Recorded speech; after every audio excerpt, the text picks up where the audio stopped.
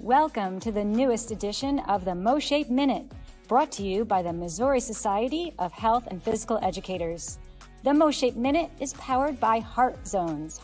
Heart Zones is on a lifelong mission to get the world fit by engaging and motivating everyone with their three-part formula consisting of technology, methodology, and training. Now, here is your host, MOSHAPE board member, Chris Stehle.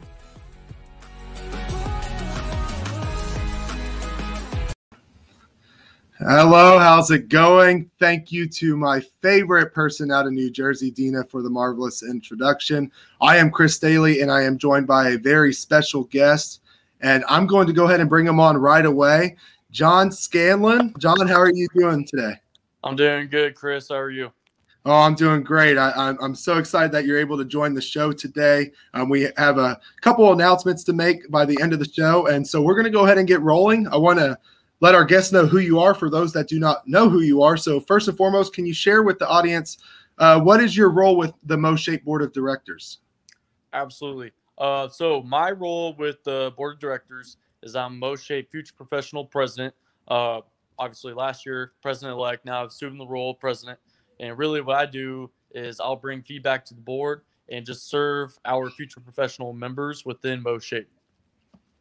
Yeah, and so we talked a little bit about this before the show. You know, it's a huge opportunity for you, not only for your personal well-being when it comes to looking for jobs and stuff in the future, but also you're going to be able to be helpful for a lot of our future professionals. And that's really, really what you and I, when we were talking, you really are focused on doing what you can do best for the future professionals all around the whole state. So with that being said, obviously you're part of MOSHAPE, so you're obviously majoring in our career field. So can you share with the audience, why did you choose physical education as your major? Right. So I'm from Rogersville, Missouri, about 10, 15 minutes from Springfield. So really, when I first came out of high school, I had I don't want to say no interest, but didn't even think about like PE as a major. Like one of my main interests was like movies. So I almost went to Evangel University, but I chose Missouri State, and I went in as like a mass media film production major. Did that for like a semester, couldn't really vibe with it. So after that, I went and did marketing because when I was like 18, 19 then, and I was a manager over at Hollister in the mall, and that kind of was like, all right, well, if I can perform well at this job, I'll go do this marketing thing. Did that for like a year and a half, and I just didn't study, didn't do any of that, so really just bad grades all around. And for a brief moment after I changed to marketing, I changed to human resource management. And I mean, that was just as boring. And I got to the point where my GPA was so low and I just like really didn't want to do college anymore. And that's when I give a huge shout out to my mom. And she's like pretty much telling me like, you love football, you love sports, stuff like that. Like, why don't you be a coach? So she piqued my interest on that, and we looked into it. And she essentially assumed the role of like my advisor just for that night when I was really ready to just leave college, be done with it, go work full time.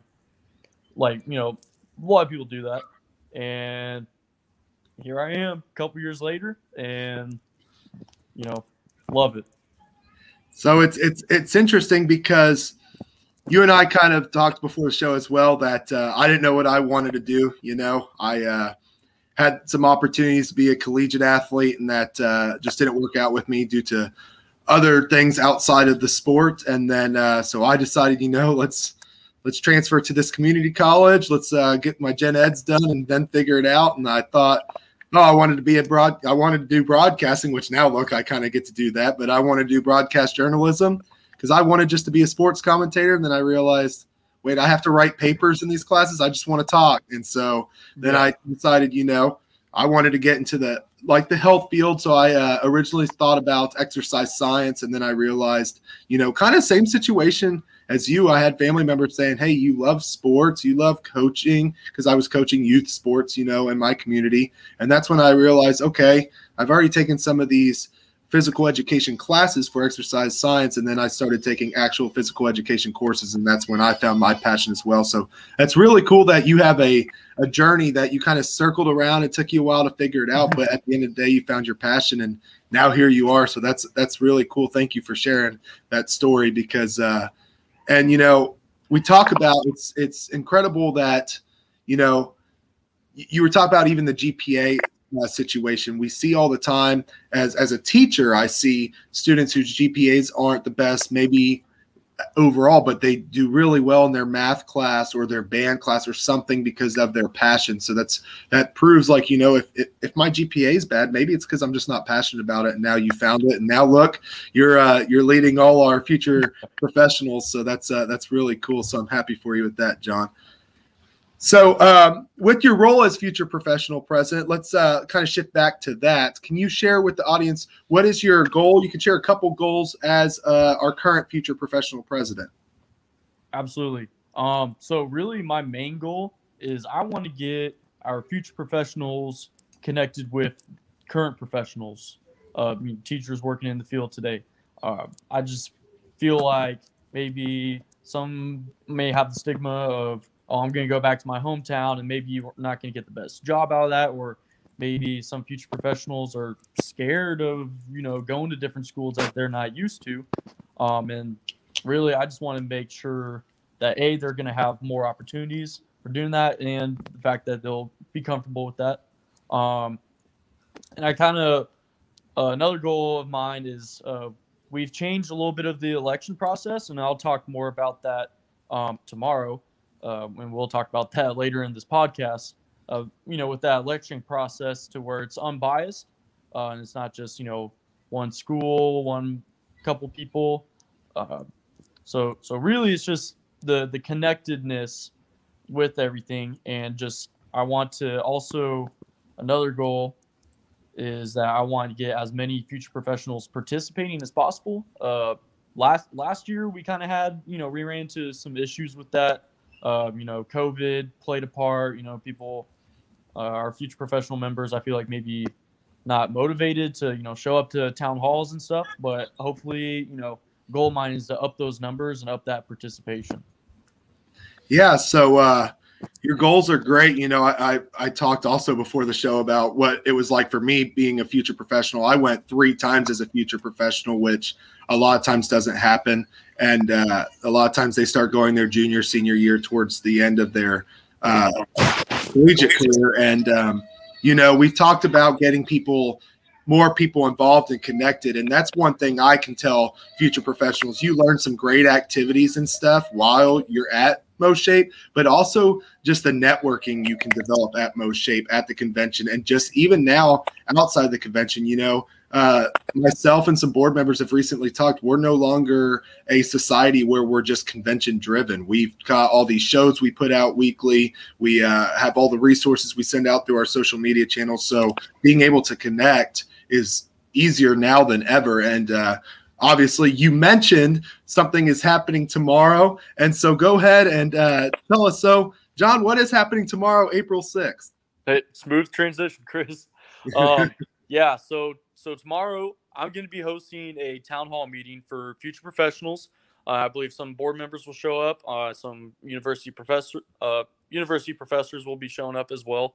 I like to announce that we have Shape America's CEO Stephanie Morris is going to be speaking in that meeting. Chris, you'll have a little bit of time. I believe our executive director Tom Lowry is going to be speaking. I will be speaking. Pretty much, I'm going to go over certain, my goals and plans in particular for future professionals. Pretty much it. And we'll do some fun icebreakers too. We're going to have a little fun. It's not going to be all boring talk.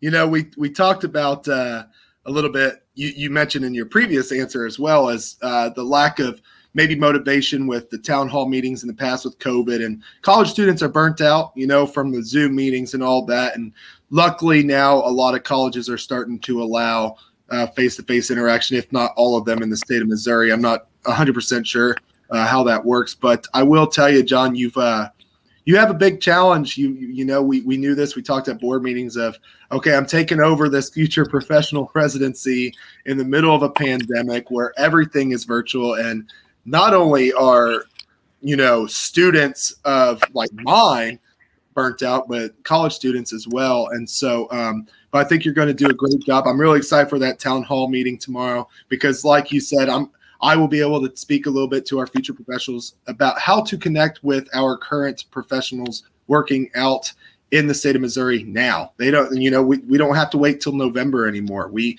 can connect right now. And I'm really excited to be part of that town hall meeting tomorrow. I think it's going to be great. And John, thank you so much for joining the show.